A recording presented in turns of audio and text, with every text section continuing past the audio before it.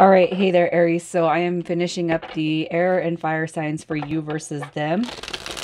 And I'm gonna, I've been behind because I was feeling under the weather this month. So I'm gonna try to put as much out as I can the next few days as far as new reads. I don't know, we'll see.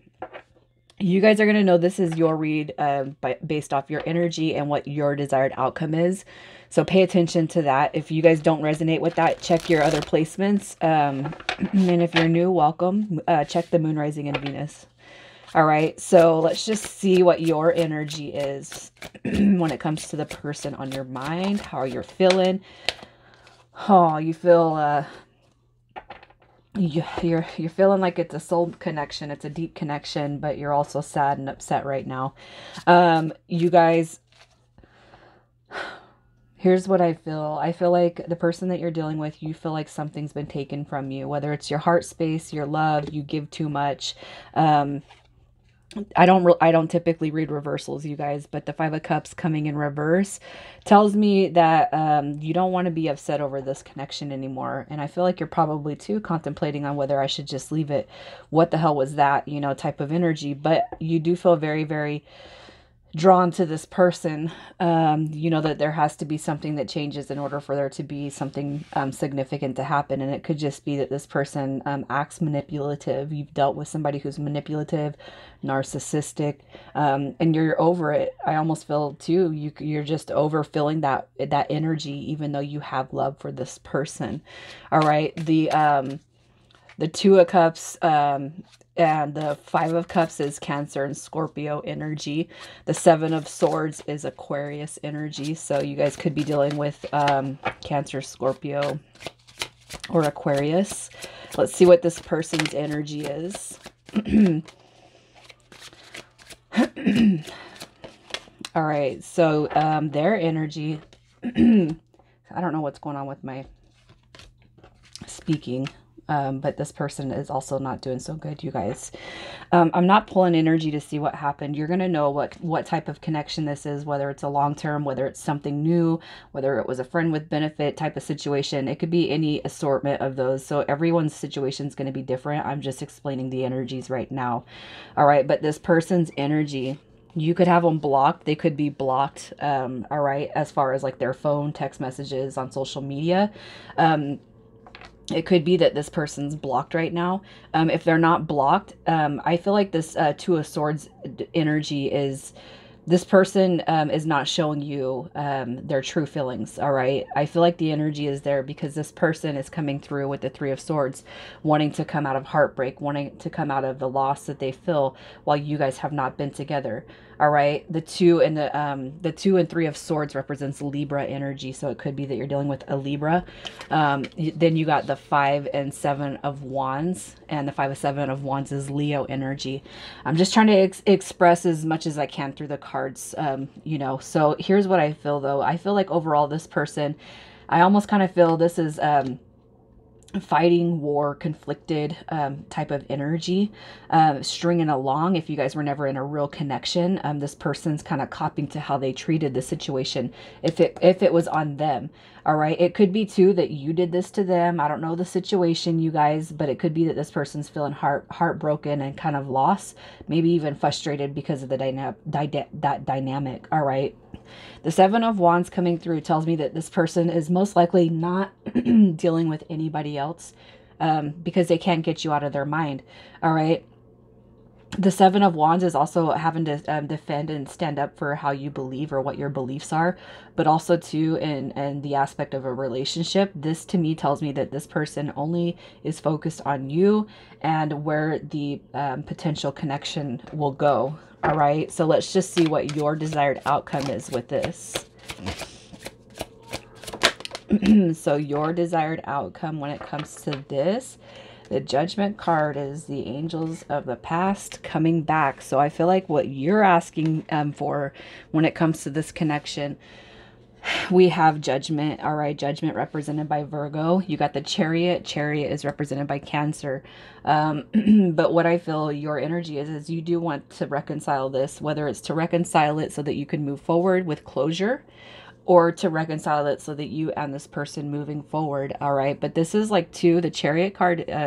This does, show emotions. All right. There is emotion in the Chariot, and it's like, you know, if we can't talk, if we can't be honest with each other, then what's the point, right?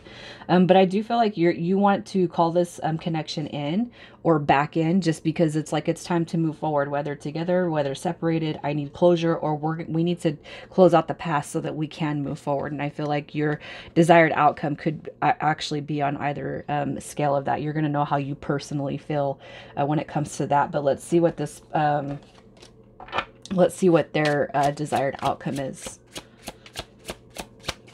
for Aries.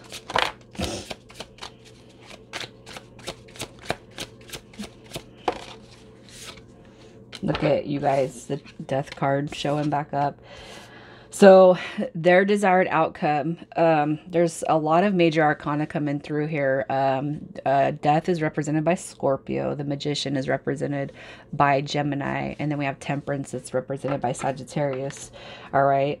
So there's a lot of major arcana that's showing through. Most likely all the signs are sitting here in one aspect or the other. This person, I feel, with the Death card is wanting to transform the connection.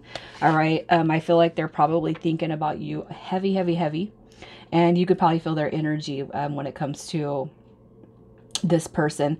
And what I mean by that is you could probably feel them thinking about you. You probably feel like they're trying to see where you're at. Even they could even be reaching out to your friends or your family. All right. But ultimately what they want, what their wish is when it comes to outcome, is to bring balance back to this. It's for each of you guys to bring understanding to this connection, to have and embody a patience. All right. Because Temperance too brings peace. It's love. It's harmony. It's bliss.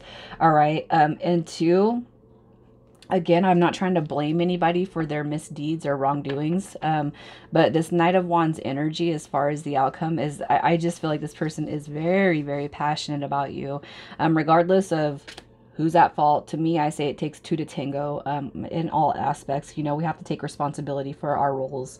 It's not ever just, I mean, I want to say it's not ever just one-sided, you know.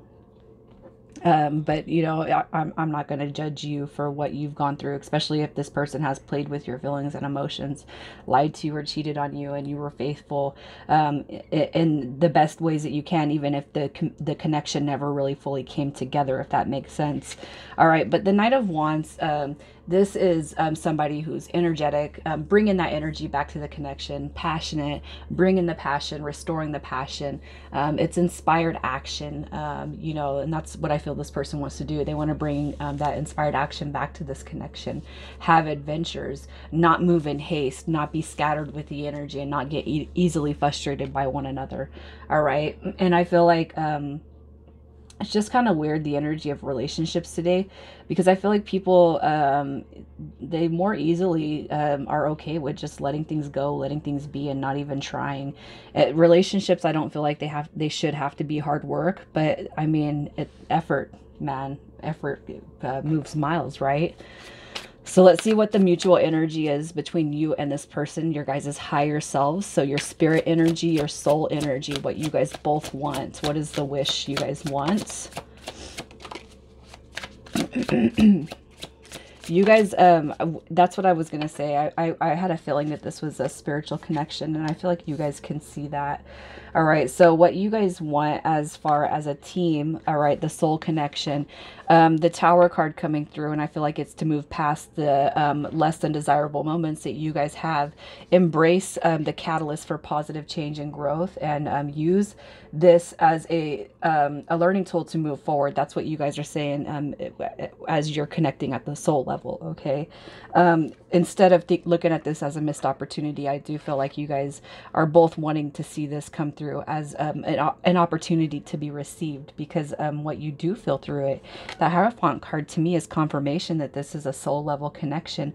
This is a soulmate right here that you guys are dealing with, and I feel like you both can see that, and it's it would be too hard just to let it go, right? It would be too hard just to you know, like what as I said earlier, what the hell is this? Like, what was that even all about if it just led to whatever happened for each personal happenstance? All right. So let's just see what your spirit guides want you to know about this connection. And this is also mutual energy. So the spirit guides for this connection, and this is your both you and this person. All right, so what your spirit guides want you guys to see, know, and understand when it comes to this connection. We have the King of Cups energy. This represents Pisces and Aquarius. But I feel with the King of Cups, what they wish for you guys to see is to bring what needs to happen here, that you guys need to face is you need to kind of install the emotional balance. So the yin yang energy, it needs to be balanced. This is also being diplomatic, compassionate, for releasing the moodiness or the moods that you guys have, and not being emotionally manipulative. All right. Whether that was your side, their side, or both you guys doing that, your spirit guides just want you to recognize the King of Cups brings positive energy. All right. And I feel like some of you guys could be experiencing the more negative aspects when it comes to that King. All right.